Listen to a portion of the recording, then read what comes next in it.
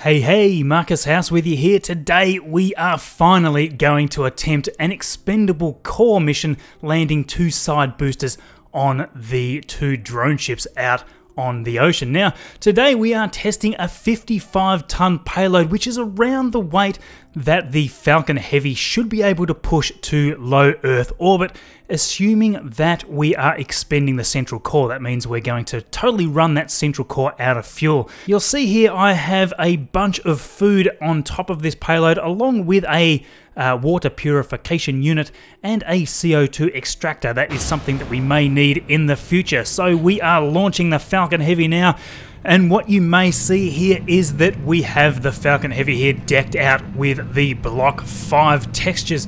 Now, I would like to just send a special thanks to the creators of the Launchers Pack for such an awesome model here, and also a special thanks to Spacebird, who has been helping specifically with these additional Block 5 textures. I think you'll all agree that we would like to see this in real life very, very soon. As with the real Falcon Heavy mission, we have throttled the central core right down to its minimum thrust value, around 40% thrust on the central core. That just means that the central core is going to drain its fuel much slower than the two side boosters. This is a full-scale simulation using the game Kerbal Space Program. It's using all of the RealismOverhaul mods to ensure that we can keep this simulation as accurate as possible. We have a real scale Earth here, real scale Moon, which we're going to be landing on here soon, and also, just like in real life, there's several challenges that we need to overcome to be able to land boosters at such a high velocity on the two drone ships in the ocean. One of those today is just read the instructions, and the other, of course, I still love you. So I've got those stationed out here in the ocean ready and waiting for the two side boosters to come down. Just passing 1,000 meters per second here now, we are going to be getting a much higher velocity than we saw with the real demo flight of the Falcon Heavy. This is because we're going to be landing these side boosters on the drone ship, not actually returning them to land. So they've got a little more thrust available to them. With the 55-ton payload, I was able to get this to around 1,900 meters per second, just to allow me enough fuel to land the two side boosters. So we'll see that in a minute. It was actually a little bit of a hairy landing because it is a very high velocity landing for the side boosters. And there we go, decoupling those two side boosters there. We're now going to put that feed up in the top left so you can actually watch two tiny little corrections, just doing a very small correction with the central engines, just to make sure that their trajectories are going to bring them just over the top of the two drone ships. Now, what we need to do with these is make sure that we're overshooting the drone ships by quite a bit, because we can use the grid fins to actually steer the booster down and change its trajectory on the way down as it's passing over the top of those drone ships. So that's going to be really cool to see here in a second. Meanwhile, the central core here is just getting up to around 3,000 meters per second, much faster than we would have had the boosters going at this stage, and we're going to be able to get up around 4,500 meters per second before we decouple that central core. Just coming up to that value around about now. And there we go, we are now out of fuel, decoupling stage 2, and almost immediately we can now ditch these fairings here, which are not going to help us at all now that we are this far out of the atmosphere, almost past that 140 kilometer mark now. Switching back to our side boosters while stage 2 continues on its merry way and the central core booster burns up in the atmosphere, we are now watching our two side boosters come down over the top of the drone ship. You can see the surface speed we have here is around, getting close there to 1,800 meters per second now. These need to slow down quite considerably before they hit the atmosphere, otherwise a lot of the engines will burn up, just as in real life. The idea here is to reduce our velocity to around 1,400 meters per second just as we pass the 55 kilometer mark as we enter the thicker part of the atmosphere. And there we go, those burns are already complete. This is the point where the grid fins take over. They are going to control the two boosters very accurately to come over the drone ship. They're getting pretty close to each other though. That was actually fairly lucky that they didn't run into each other there. A very high re-entry speed there as we plummet down over the top of the drone ships, and you can see the grid fins tilting the rocket to reduce all of that horizontal velocity and steer the vessels right down over the top of the drone ship. The engine burns have started, 3 engine injection burn, switching to the single engine burn, just coming over the top of the drone ship, and there we go, touchdown, both of them on the two separate drone ships. That was just awesome. That took a lot of practice and a lot of attempts, and for those of you that follow me on Twitter, you probably saw some of my frustration there. Switching back to the Stage 2, which is still on its way to orbit, just passing around 5,900 meters per second here now, and it needs to get right up just shy of 8,000 meters per second, just around 7,800 meters per second or so. So still quite a way to go, and you'll see we are pitching up quite a long way there on the nav ball, up around 25 degrees. That is because we need to make sure that we stop from falling back into the atmosphere, because the thruster weight on this single engine is actually quite low, especially until we get up around 6,500 meters per second, which we're almost there now, and you'll see our apoapsis is just climbing back up above where we're currently at in our trajectory. You'll see I have scripted this to just pitch up or down depending on how close we are to our time to apoapsis, and that essentially is just because we want to stay with our apoapsis right on us, just so that when we finally hit orbital velocity, our circularization happens quite accurately. So that's why I'm sort of waving up, and it actually looks a little bit stupid that I'm pitching up and down like that, but it isn't losing us really any efficiency. We're just trying to keep that time to apoapsis just close to zero there.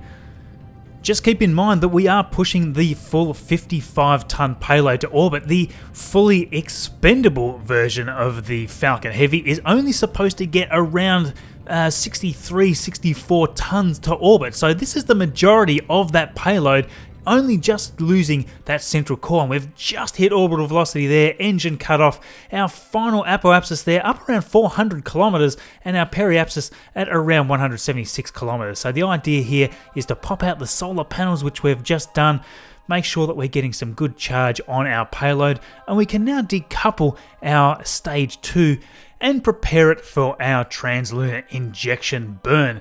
The translunar injection burn, of course, is a maneuver used to get our spacecraft here on a trajectory that's going to cause it to arrive at the moon at the right time. And what we want to do here, you'll see me sort of playing around with what's called maneuver nodes in the simulation here, is basically just trying to get our spacecraft to come in over the moon on a polar orbit. And that was simply because I chose some pretty poor times to actually do the launch. That doesn't really matter though, as long as we can actually intercept with the moon, we can land at the previous landing location from the last video. If you haven't seen that video, check that out up in the top right here. This is essentially a video where we recovered all of the boosters and got a payload all the way up to the moon. Much less payload than what we've got here today, but nonetheless, it was a lot of fun to do that mission, so check that out. The translunar injection burn is now complete. That was a burn of around 3,000 meters per second to get us all the way up here to pass nearby to the moon. And we can just watch the Earth there falling away from us very majestically.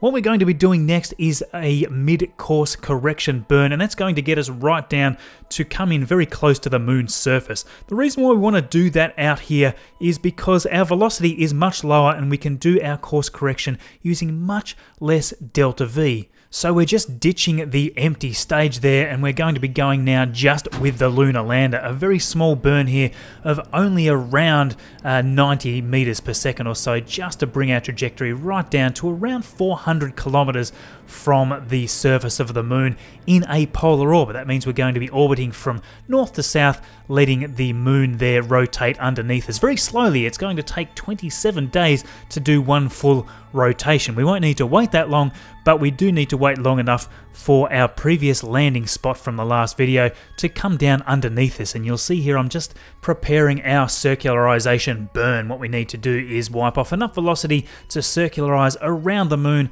This is a burn just over 800 meters per second, a fairly hefty burn, but we should have the delta V needed to land on the surface here, no problem. I calculated it exactly, and I put enough mass on the top of this vessel here to ensure that the entire 55-ton would only just get us to the moon. For those of you that are playing the stock Kerbal Space Program, you can really get a big sense of just how much higher the velocities are in real life. Orbital velocity for the moon as an example, is over 1500 meters per second. Now compare that to the stock game where the moon there has an orbital velocity around 540 meters per second. So, you know, over 3 times the amount. And then if you compare the Earth to Kerbal, you're looking at around 2,200 meters per second versus 8,000 meters per second. So very, very big differences there.